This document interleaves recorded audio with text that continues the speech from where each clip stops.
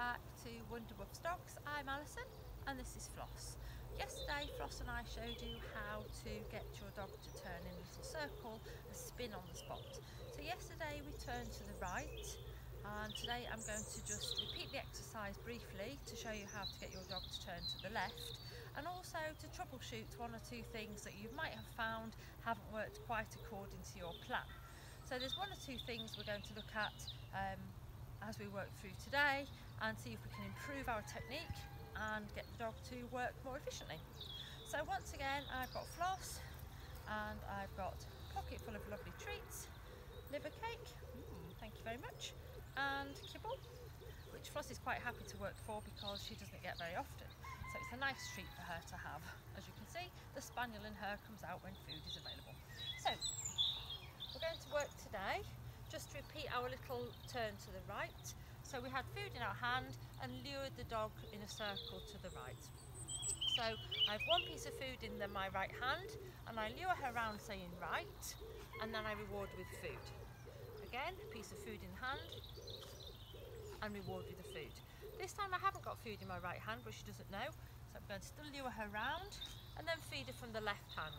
So that's a stage that sometimes people tend to miss out, and that's when the dog realises there's actually no food to be had in the hand it's following and refuses to go round. So I like to put in a pretend food. So here in this hand is a piece of food. I'm going to say right and turn her round. I'm not going to give her that one, so she learns to expect food from the other hand. Right, and then feed from this hand. She still hasn't had the piece of kibble that was in this hand. Now I'm going to swap it. Right, there's nothing in there now, but she's getting better, right, at working for the treat in my other hand. Okay, so this time we're going to have a little look at turning to the left. So I'm going to swap, good girl. So I'm going to swap my treats into the other hand and get her to turn to the left. So again, lure her round saying left, left, lovely. And then work that through again with having a treat in that hand but not rewarding her out of the hand, but rewarding her out of your full hand. And then we're going to look at how things can be improved if they go wrong. So sometimes what will happen is when you try and get your dog to do this treat, the dog just sits down.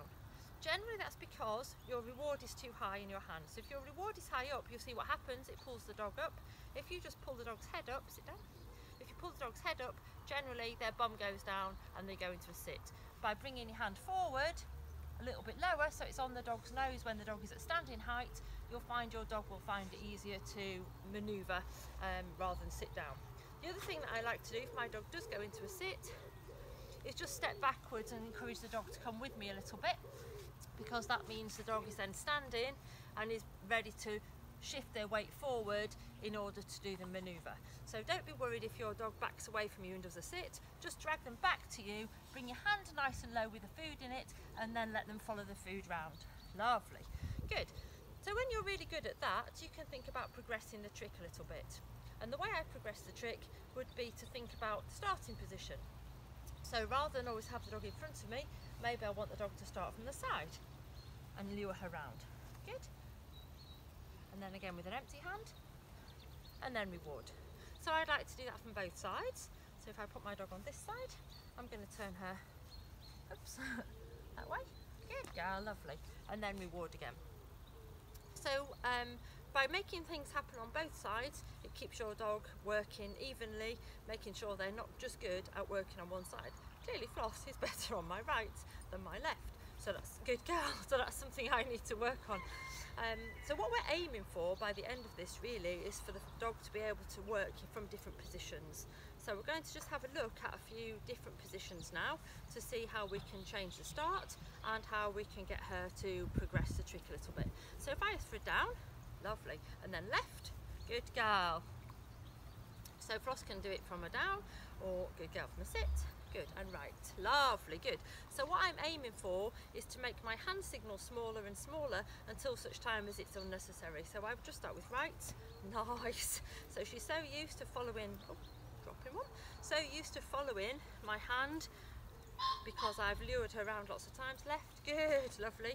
I can start to make my hand signal less obvious to the dog. Right, nice, right, good, right, nice. So that time I didn't use the hand signal at all, just use my head, and she worked very nicely to the right. So if we can do it to the left, good girl, left, Good girl. Down, left. Good, well done. Good girl, Floss. Let's have a little break. There's your toy. Good girl, go find that. Good girlie, nice. Good girl, lovely. Well done, Floss.